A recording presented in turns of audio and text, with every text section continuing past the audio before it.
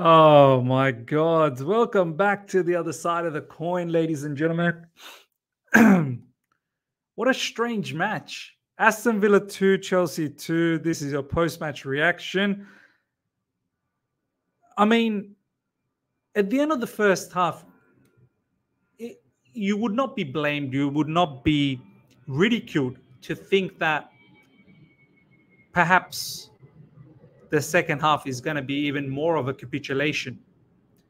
Um, even though I don't feel like Aston Villa did a lot in the first half, but they were clinical. We had the ball, but we didn't really pose much of a threat, I feel, in the first half. There was a chance for Jackson, the header that hit the post, but it was a feeling of disappointment. And it almost felt like, as I've been saying in the preview, that I'm scared. I'm scared that the season could just spiral to several losses from here on in. I also expected a loss, and it was looking like it was going to be a loss. But the way we turned that game around, the way we came out in the second half with so much vigor, with a clear plan, especially the tweak. The first time I've actually seen Mauricio Pochettino do a tactical tweak, seeing what was happening in the first half. First half, that left side, with Cucurella being the widest player and Mudryk being more in, because Mudryk on the ball was atrocious. Atrocious. He was ruining all our attacks, and some of the shots he was taking from range was pathetic. And the fact that we changed that around in the second half, we made Cucurella come more internally, put Mudryk out wide, almost to say to Mudryk, mate, you're not going to be part of any of the play, because all the play was happening on the right side. Everything was going through Madueke and Cole Palmer, Nicholas Jackson, Gallagher. Everyone was on the right. It was a clear distinction in the second half. The overload was on the right side. And honestly, big up to Mauricio Pochettino for doing that tactical change. And big up to the team. Look, one thing I have to say, ladies and gentlemen, this team, for some reason, like some of these talks, how we hear that, oh, the players like Pochettino, the players may have a backlash, even though I hate, hearing these things and seeing these things that, oh, players will have a backlash. How dare you? But it's clear to see their fight for the manager. I know we got walloped against Arsenal. We got walloped against Arsenal. You might be saying, where was the fight back then for the manager? I hear that. When you come across a quality team like that, you're going to get your ass whooped. But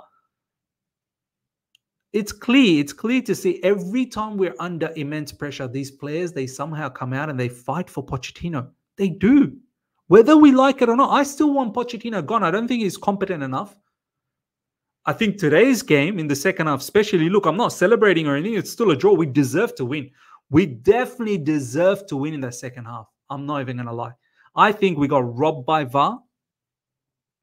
I don't think that was a foul. I don't think that was a foul by Badishil. That was soft. That was shoulder to his chest. They were both looking at the ball. Badishil wasn't looking to get an advantage by fouling. They're both looking at the ball. Desasi, that goal should have stood, and that would have been a sensational comeback. We deserved it. And look, to be in all honesty, we should have wrapped things up before that with Cole Palmer's opportunity. Out of all the players you would have won the ball to fall to, it probably would have been Cole Palmer. You would have banked your bottom dollar that Cole Palmer would put that away. But nonetheless, look, I think the message still is quite clear. I don't think Poch is good enough. I don't think the directors are competent enough, and I think the owners need to change the vision. But one thing is clear. These players, they do like Pochettino. They like Pochettino. There's no two ways about it. I don't think they want him gone because they keep fighting for him. Shout out to Madueke. Look, I still think Madueke is a player that, look, at best, maybe off the bench. I don't really think he's high quality player. But shout out to him in the second half. I feel, for me, he's my man of the match. I know a lot of you guys will say maybe Gallagher, maybe Caicedo. Caicedo was a boss in the second half, especially. Boss. He was a boss man. Gallagher is what I'm going to come to. But Madueke, in that second half, he took the game by the scruff of its neck and really took it on. He took it personally. He was getting getting into duels and getting into scuffles, and he was looking at the crowd and he was touching his badge. Like, I like that kind of attitude. That's the kind of level if you want to play. And Madueke is a particular player that's been playing regularly now. That's the kind of level of performance I want to see.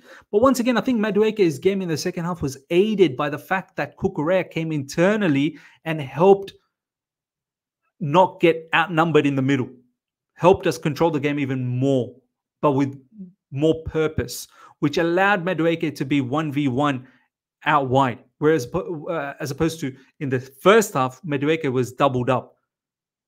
One extra man in midfield dragged one of their players into midfield, which allowed Madueke to be 1v1. And I think that's where Madueke really, really, really started to shine. Good goal from Madueke, taking that opportunity. Very nice goal. But overall, there were still moments in that entire game, especially first half, where Madueke was not good. But second half, top game. Top game from Madueke. Gallagher, what a left foot screamer from Gallagher. Once again, another player that I don't think is good enough. If we want to progress forward in the future, we want to play far better possession-based football. It's clear to see. Look, I know today we had a lot of the possession, of course, but some of the possession was meaningless. A lot of the time, it was our press. We're trying to box them in. That's created that issue for them because they're trying to play out from the back. We try to box them in and try and win the ball. Look at Madueke's goal. That was great pressing from us, turning them over, winning the ball, scoring, and also the chance that Palmer had right at the end to win the game. That was also from the press.